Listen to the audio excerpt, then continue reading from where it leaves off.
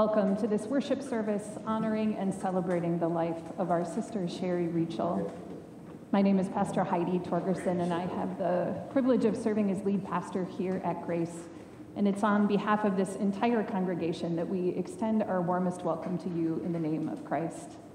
I would like to extend a special welcome to those of you who are joining us on our live stream today. We know that there are a number of people who wished that they could be here in body, and we are grateful that you're able to join us in spirit through that online means. I just want to acknowledge that whenever we gather in this worship space for a memorial service, that we come from all kinds of different backgrounds and traditions and experiences. And so as we begin, I just want to say that whoever you are, whatever your background, wherever you come from, please be at home and at ease in this space. You already belong here. I'll invite us to rise in body or in spirit as we begin.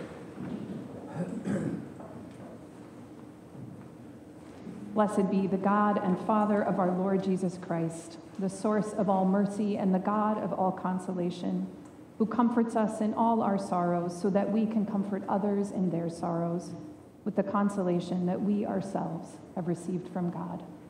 Amen. We sing together our gathering hymn.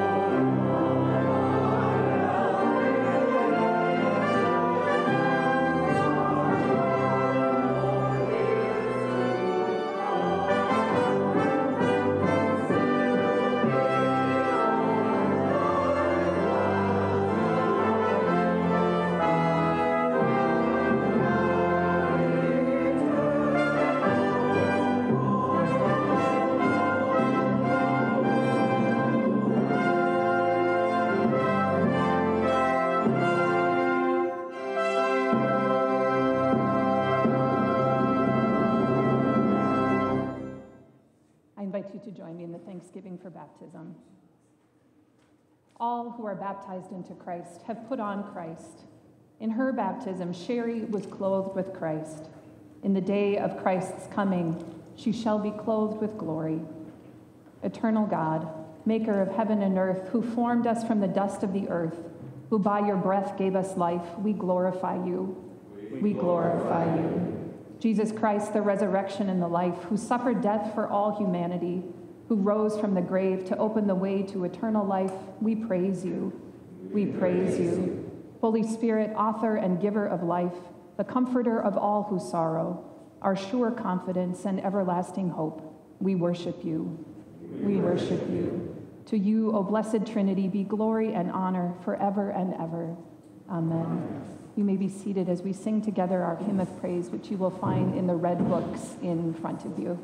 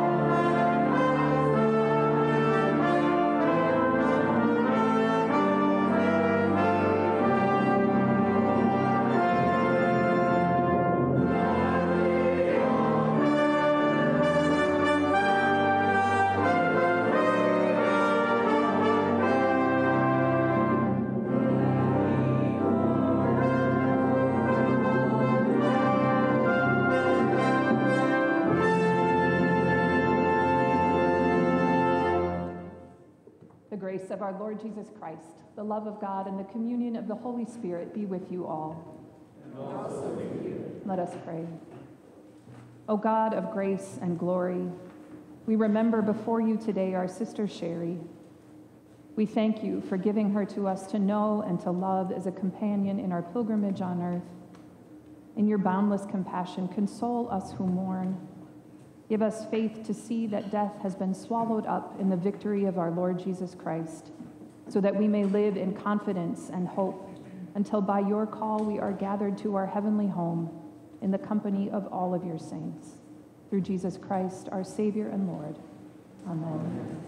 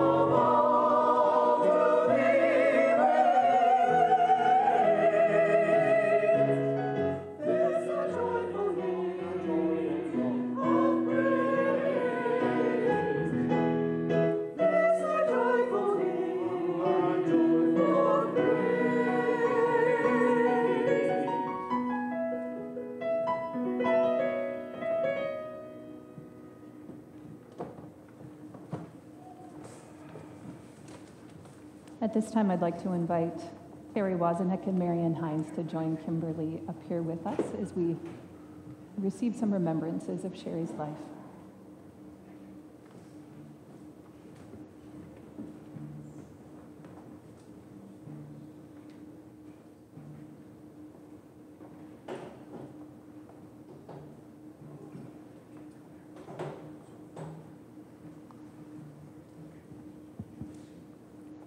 Shari Rietschel changed my life.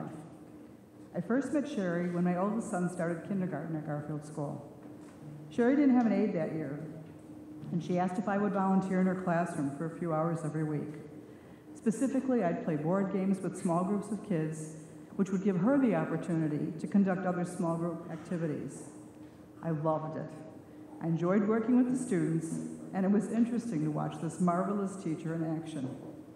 As that school year was ending, Shari told me that the district would be hiring an instructional aide for her classroom next year. Would I be interested in applying? I absolutely would, and I got the job. In total, I worked with Shari for over 13 years, and I also had 2 more children. I respected her philosophy, I admired how she got it all done, and it was all done with love, caring, kindness, and knowledge. Shari and I became more than co-workers, we became friends. I cared for her so much that I asked her to be the godmother for my youngest son. Then in 2002, Shari retired. I was happy for her, sad for me. I was asked to speak at a retirement dinner, and I wrote my speech as a poem, talking about field trips and holiday events, class plays like the Three Piggy Opera, with Shari accompanying the student singers on piano. Post-retirement, our friendship continued with meals at Panera and other places where we could talk for a few hours, and they wouldn't kick us out.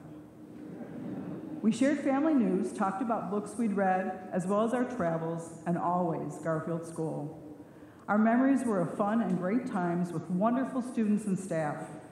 We also made phone calls, wrote cards and notes, and eventually emails. Since I live as well as work in Forest Park, I see former students and/or parents very often. They'd always ask me about Mrs. Rietschel, and they would tell me to give her their regards. Many times they'd share favorite memories of our class. And let me tell you, Mrs. Rietschel was loved. I enjoyed sharing these messages with her, and she would want to know what these kids, who are now adults, were doing. I also received just one text from Shari, which she sent to me this past June on my retirement day after 36 years at Garfield. She sent congrats and thanked me for all I'd done for her. It meant so much for me to get that message on that day. But that was Shari, so thoughtful. I have lost a wonderful friend, but I've been so blessed to have had Shari in my life. Thank you.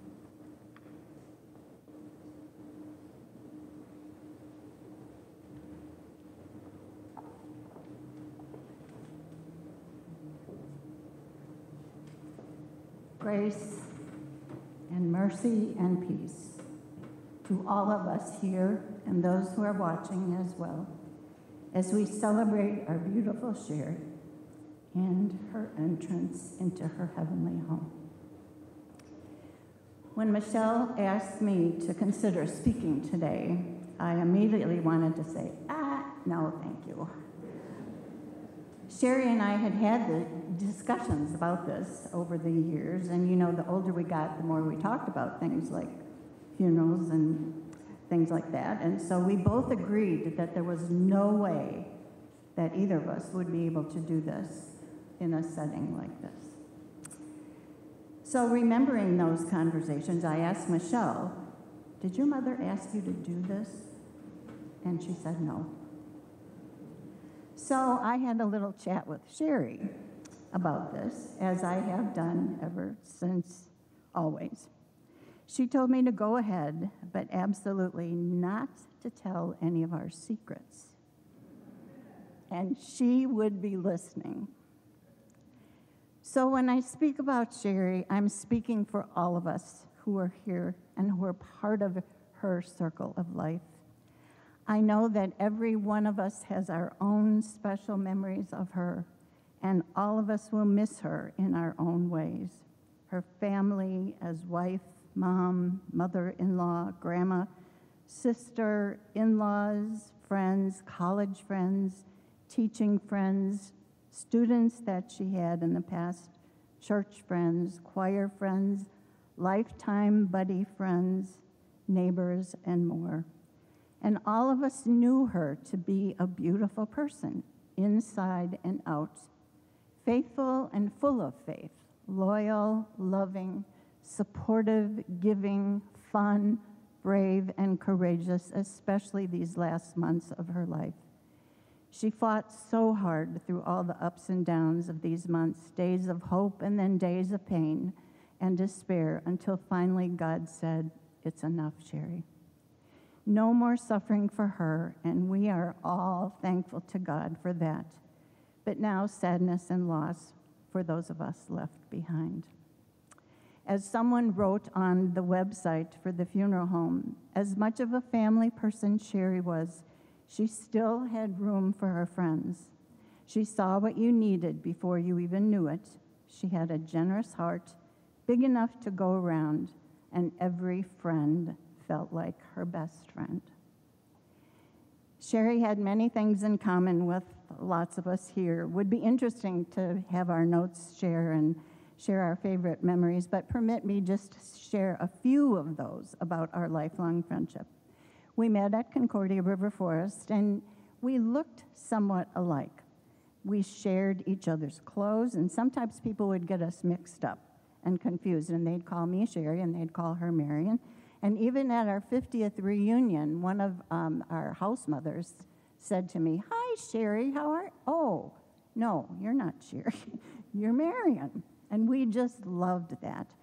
And in the years, often we would dress alike without even thinking about it or planning for it. We have the same color sweater, the same color shirt, whatever. And we both had a passionate love for potato chips. Our favorite food in the whole world. We even shared a boyfriend or two along the way. And those are some of the secrets that I'm not supposed to talk about. As graduation loomed ahead, we both wanted to go and be placed in New York, and we requested that on the part of the placement officer. Well, one of us got New York, and the other got Louisville, and the rest is history, as they say. It was truly a God thing, and Shari got the love of her life, Bill, and I developed a Southern accent.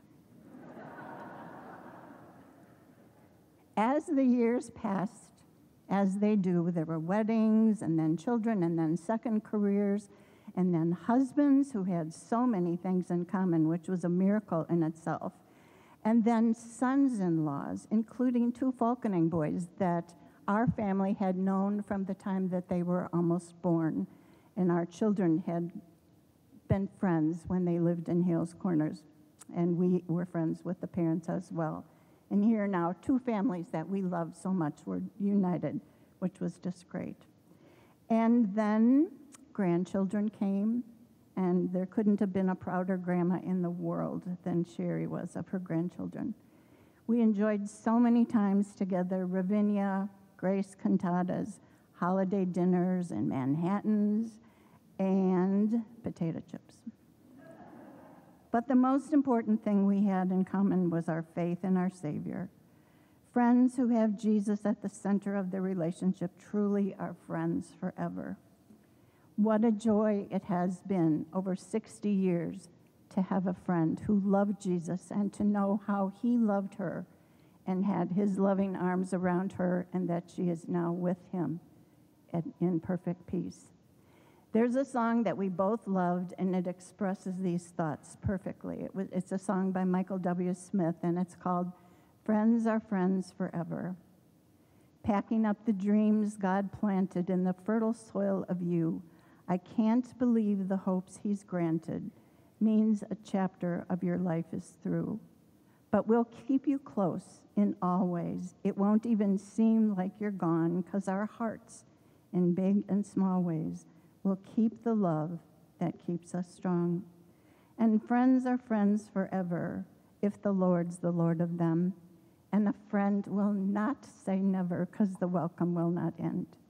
Though it's hard to let you go, in the Father's hands we know that's a lifetime's not too long to live as friends. Today we celebrate all the ways that Shari was a blessing to each of us, and we give thanks for having her to know and to love and to be loved by her. And praise be to God for that.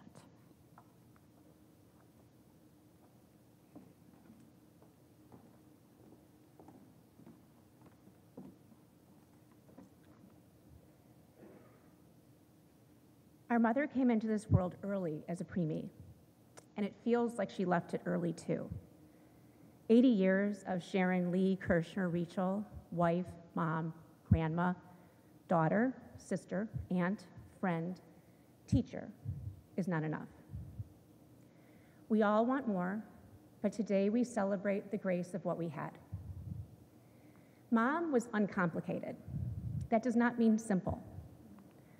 Her faith, strength, and intelligence allowed her to uncomplicate life's most difficult moments and relish its most daily. She did this by being rooted in love. Love of God, love of Bill, love of family, love of friends, love of students, and even her love of her granddogs. And she didn't even like dogs. Most of us here know the beauty of our parents' 57 years of marriage. Part of that beauty was the balance between my father's complicated nature and my mother's ability to unravel his complexities to his vastly loving core. He credits her with teaching him to love. I also think to this day, he is impressed with himself that he married Shari Kirshner, the gorgeous, tall, brown-haired, hazel-eyed woman he vividly remembers seeing for the first time on campus. The woman who finally said yes on the third proposal, once he explained that after this attempt, he was going to buy a car. The woman who absorbed New York with him in their first years of marriage in Bayside, Queens. The woman who supported him through and typed his dissertation. The woman who raised and built a family with him that reflects their committed love for one another. The woman who lined up his daughters to kiss his stoic father goodbye at the end of each Sunday meal.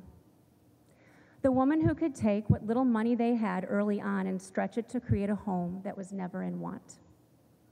The woman whom he made sure had a big obituary in the Tribune because he said, people and teachers like her deserve to be known. Teachers like her were rare during her career, and sadly even more rare now. Her decision to become a teacher was only uncomplicated because of the time she lived in. She talked about how most women had 3 options: secretary, nurse, teacher.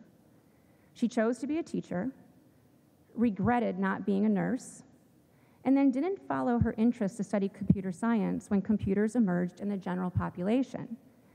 She thought she was too old. She was in her 30s. The world is a better place because Mom was a teacher. Hundreds of early childhood students benefited from her expertise and commitment. Despite popular perception, being an early childhood teacher is one of the most complex jobs that few people can do. I feel confident saying that to do it well means that you are called. How many people here could put together, yes, the infamous 3 Piggy opera, and accompany it on the piano while teaching children to cross their midline, learn their letters, share, say sorry and mean it, sing, count, tie shoes, hold a crayon properly, copy shapes as a precursor to letter formation, bring in community members for the children to interview, and plan field trips? She had incredible people by her side to do this work. But I can guarantee you, this was an area of my mom's life that was complicated.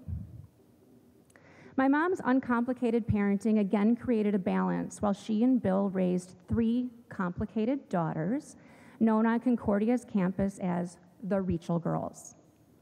Her parenting was faith, clear rules, I love yous every day, sewing, our clothes, Barbie clothes, formal dresses, gardening, canning tomatoes, music lessons, and even making us weed the garden and work on our hook rugs while she took summer classes before she'd take us to the pool. The list is long.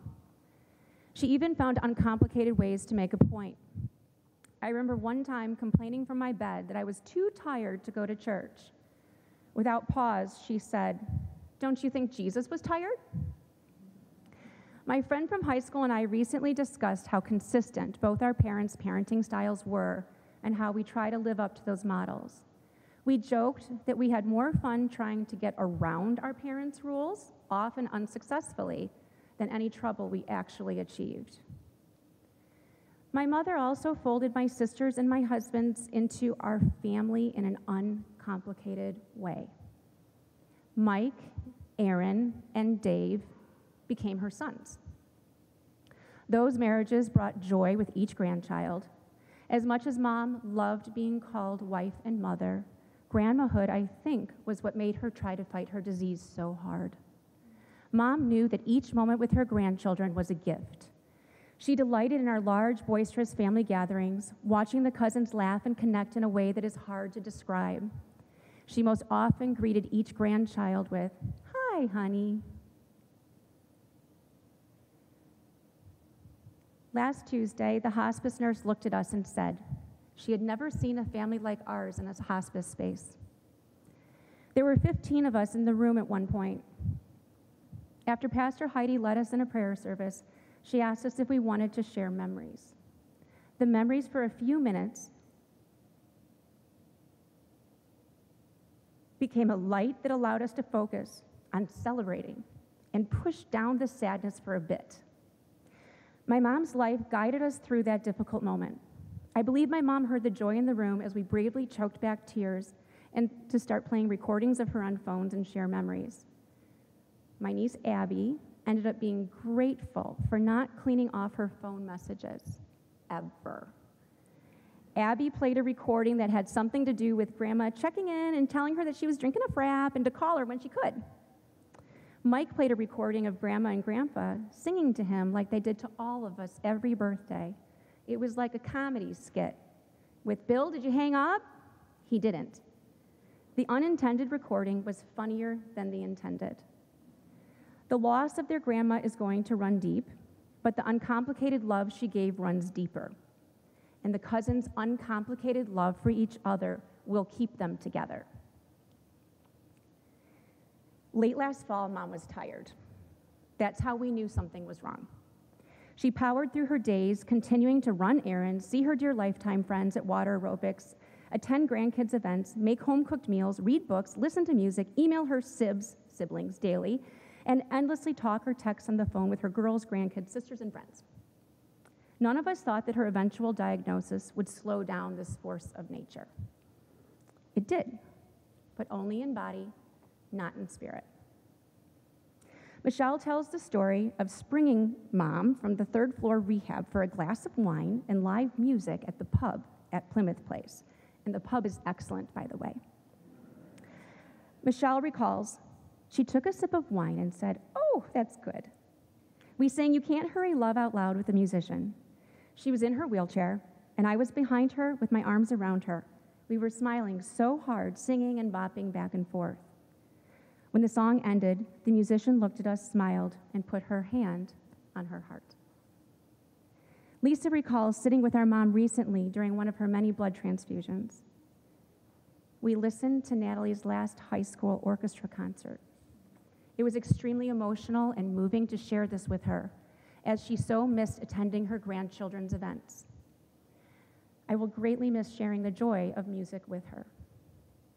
In the spaces of time that used to be filled with movement, there was a new stillness required to fight the disease. We rarely left her side.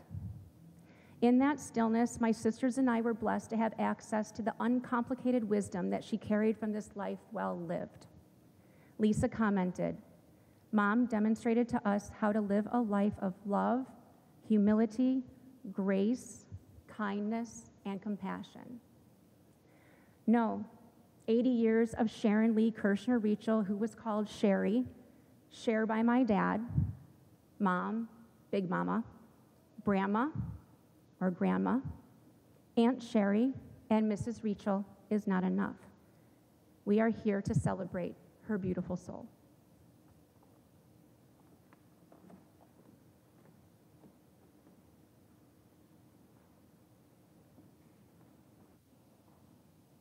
At this time, I'll invite 3 of Shari's granddaughters to come forward and share words of hope from Scripture.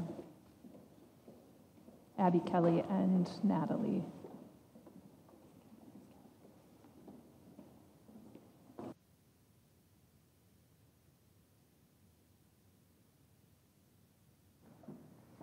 A reading from 1 Peter. Blessed be the God and Father of our Lord Jesus Christ. By his great mercy, he has given us a new birth into a living hope through the resurrection of Jesus Christ from the dead and into an inheritance that is imperishable, undefiled, and unfading, kept in heaven for you, who are being protected by the power of God through faith, for salvation ready to be revealed in the last time.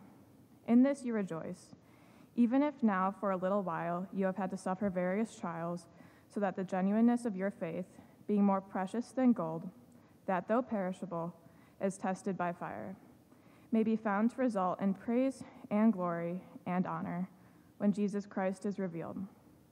Although you have not seen him, you love him. And even though you do not see him now, you believe in him and rejoice with an indescribable and glorious joy. For you are receiving the outcome of your faith, the salvation of your souls. Word of God, word of life. Thanks be to God.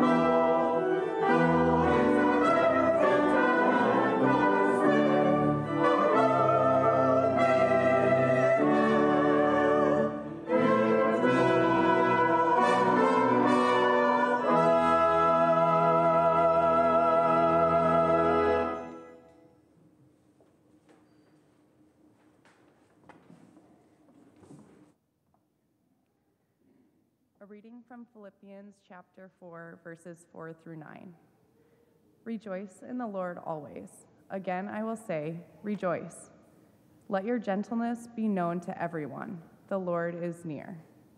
Do not worry about anything, but in everything, by prayer and supplication with thanksgiving, let your requests be known to God, and the peace of God, which surpasses all understanding, will guard your hearts and your minds in Christ Jesus.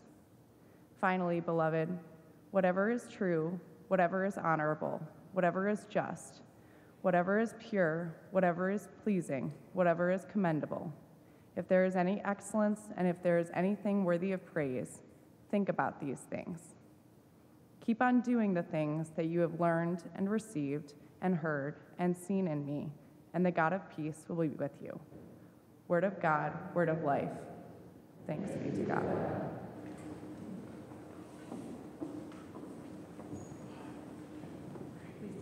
Please join me in standing.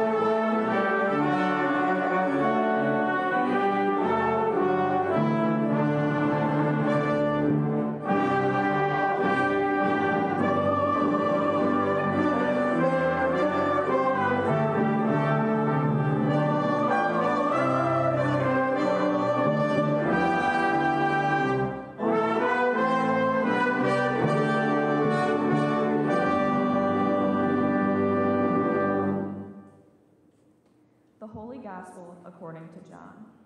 Glory to you, Lord. Do not let your hearts be troubled. Believe in God, believe also in me. In my Father's house there are many dwelling places. If it were not so, would I have told you that I go to prepare a place for you? And if I go and prepare a place for you, I will come again and I will take you to myself, so that where I am, there you may be also. And you know the way to the place where I am going. Thomas said to him, Lord, we do not know where you are going. How can we know the way?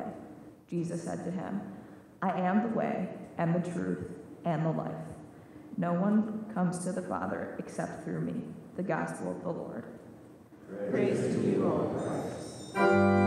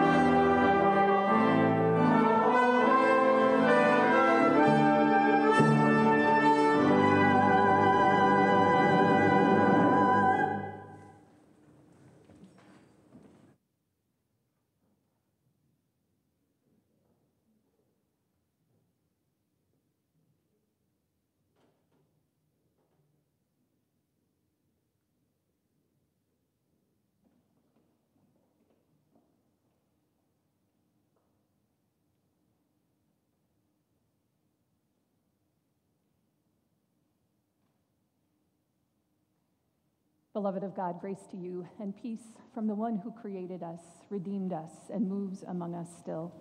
Amen. What a gift to be gathered today with all of you, friends, as we celebrate the life of such a beautiful soul. I only began to know Shari and Bill in these last couple of years as they began to join Kimberly and Mike on our lawn adjacent to the church here for outdoor worship. And I can still see where you were all sitting that first Sunday back to my right-hand side, and my pastor brain was doing two things. First, thinking, new faces, remember to go say hi to those folks. And second, wow, that woman is stunning. Shari was beautiful, of course, but that's not actually really what I mean. What struck me about Shari from the first, before I even actually met her, was her presence. She carried such a quiet, solid, and certain grace, even into that outdoor worship space. A grace that I feel so fortunate to have encountered over these last couple of years over wine and whiskey Manhattans in your basement, in conversations about theology and church practice and the life of faith, and maybe especially in the moment just over a week ago now, when Shari was too weak to talk but still had the strength of spirit to look me directly in the eye as I anointed her precious forehead with oil, reminding her of the promises that sealed her in her baptism, those same promises that continue to hold her in love now, in her dwelling place in God's house prepared just for her. Who could say for sure, but I imagine that Shari's room in God's house is probably strung with glorious infinite strands of Christmas lights, but Bill, mercifully, these ones never get tangled. Shari knew the way of Jesus, a way marked by compassion and service and truth and life. And Jesus' words in the gospel reading that you all chose for today offer us a deep reassurance that Shari is, in fact, now at home in the heart of God. But just before Jesus tells his disciples that he is going ahead to prepare a place for them, he begins with these words, "Don't let your hearts be troubled," which seems kind of unfair to me, honestly, because right before this "don't let your hearts be troubled" part, Jesus had just told his disciples, the people who were closest to him in the world, that he was about to leave them. Jesus had been the very center of their lives, and their lives had become this rich and wild adventure because of him. They had seen and experienced and become part of some incredible things, things that had changed their own lives and things that were changing the life of the world around them. So of course their hearts were troubled. Of course their hearts were afraid. They couldn't imagine their way into a future that didn't include their dearest friend and their deepest teacher. And I know that some of you can relate. It is pure grace to have had such a beloved spouse and mom, grandma and friend, aunt and sister and neighbor in your lives for all of these years. And even though we can sort of wrap our heads around the truth that Shari is now free from the uncertainty and the suffering that marked these last many months as she waded through health challenges, those rational thoughts don't always make much difference to our troubled hearts. Shari mattered deeply to all of you, and grief is rough, no matter how or when it enters our lives. Frankly, a lot of this life is rough. Jesus speaks into those realities in this conversation with his disciples. They are grieving, and they know that the road ahead of them is going to be really hard. Jesus' words maybe sound a little bit trite at first blush, this, "Don't let your hearts be troubled." And later on in this same chapter of John's gospel, Jesus continues with more of these sayings. "Peace I leave with you," he says in chapter 14, verse 27, "My peace I give to you." And again, he says, "Don't let your hearts be troubled. Don't let them be afraid." Jesus is speaking more than just platitudes here, friends. He is speaking out of his own confidence, heck, his own experience, that God is present and active, even when things don't make sense, even when life feels hard or unfair or unjust, even when the cloud of grief is so thick around us that we can barely even see our way through it. Even then, Jesus promises, especially then, God is at work, transforming the things of death into the things of life. I don't know what that kind of transformation might look like in your own lives, friends.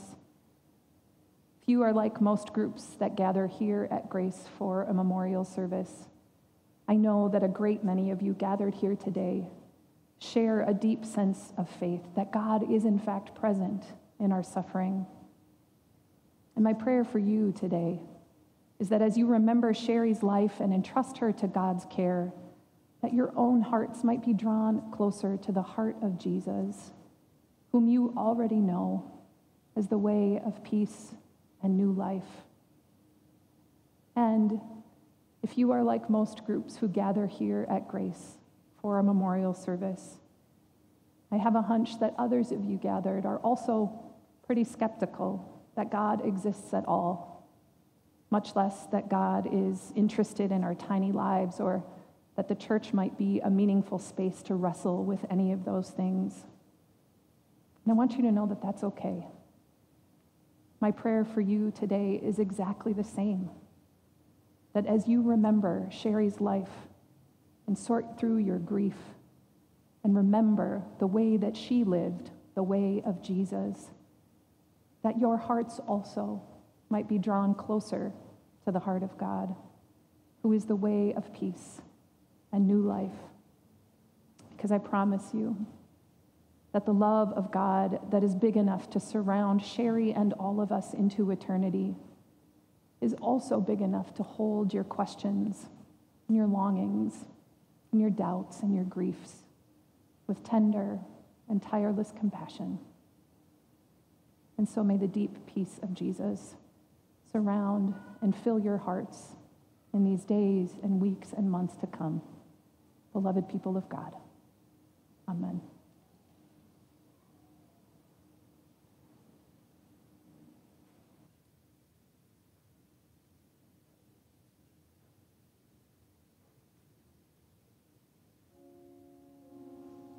I'll invite you to rise in body or spirit as we sing together.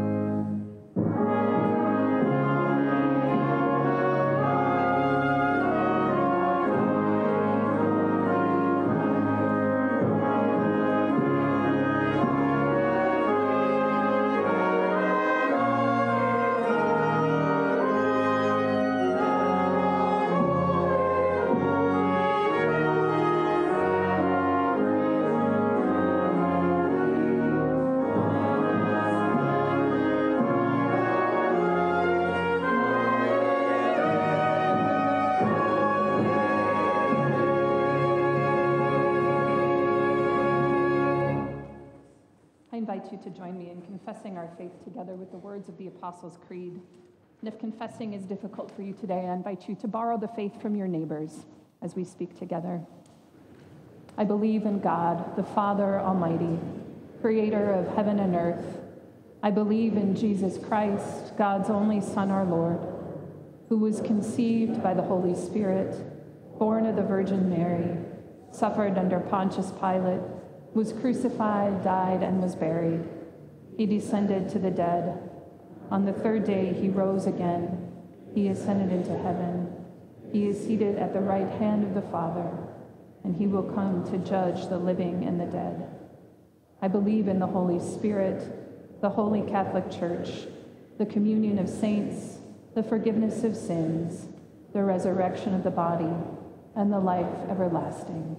Amen. I invite you to be seated for prayer. For the response to the prayers of intercession today, the choir will sing John Folkening's choral refrain, The Blessing, and we are invited to repeat it and sing after each prayer petition. Let us pray.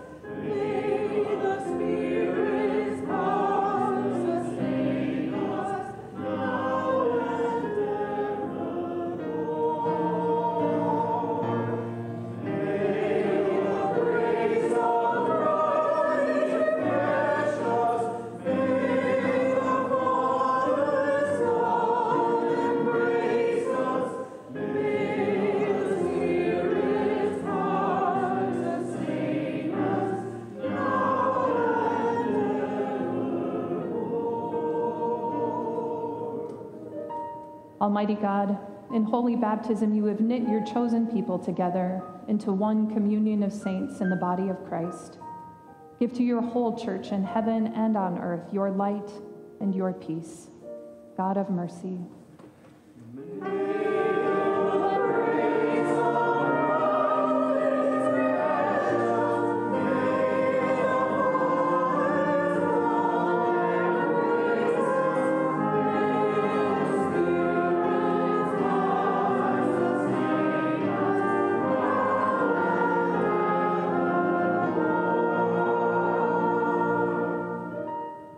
Grant that all who have been baptized into Christ's death and resurrection may die to sin and rise to share the new life in Christ. God of mercy.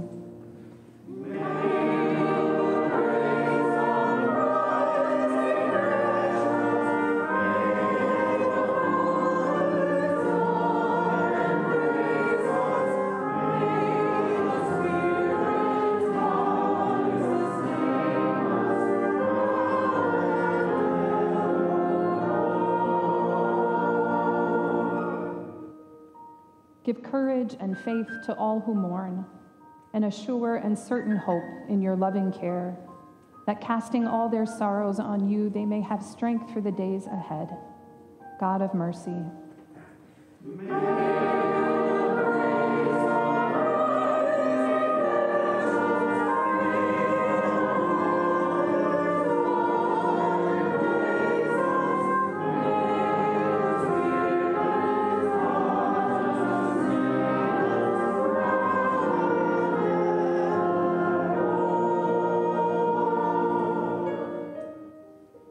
Grant to us who are still in our pilgrimage and who walk as yet by faith, that where this world groans in grief and pain, your Holy Spirit may lead us to bear witness to your light and life. God of mercy.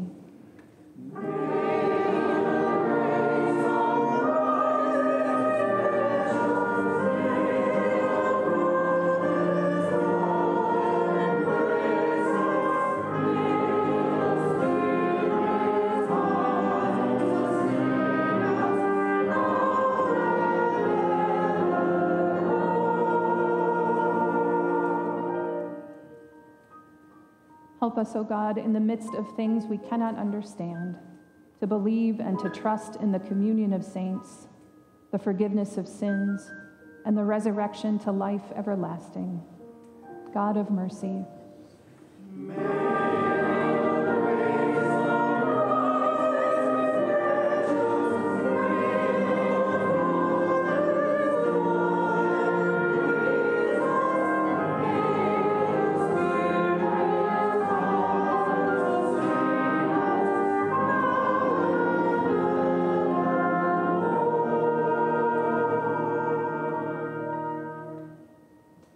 God of all grace, we give you thanks because by his death, our Savior Jesus Christ destroyed the power of death.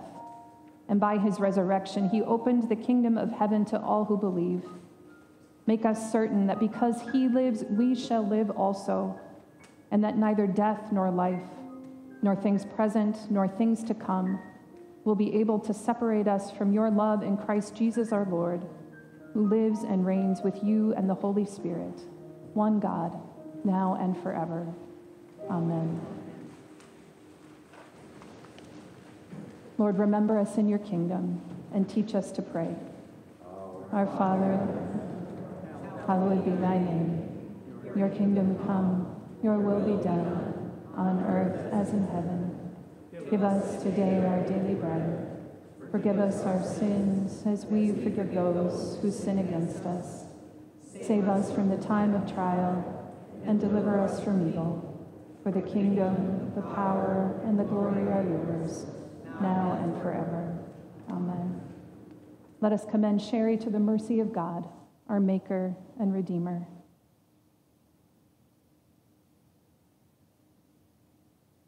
Into your hands, O merciful Savior, we commend your servant Shari.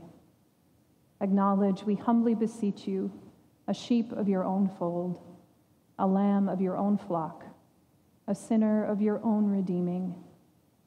Receive her into the arms of your mercy, into the blessed rest of everlasting peace, and into the glorious company of the saints in light. Amen. Now may the Lord bless you and keep you. The Lord's face shine on you with grace and with mercy. The Lord look upon you with favor and give you peace in the name of the Father and of the Son and of the Holy Spirit. Amen. This concludes our worship, friends, and I will invite us at the end of our sending hymn to remain seated. I will lead the family out of the sanctuary, and they will take their leave from here in order to gather together for a private luncheon. When you hear me begin with the dismissal from the back of the sanctuary, that will be your invitation to stand and leave. I will invite us to stand as we sing our sending hymn, number 619.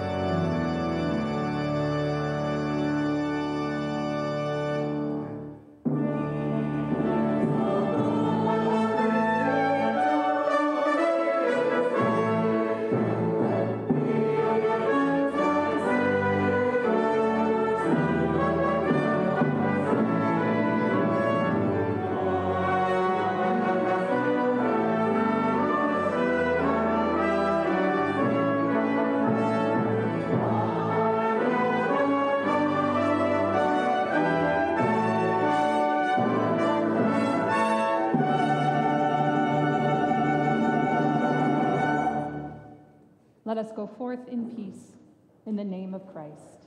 Amen.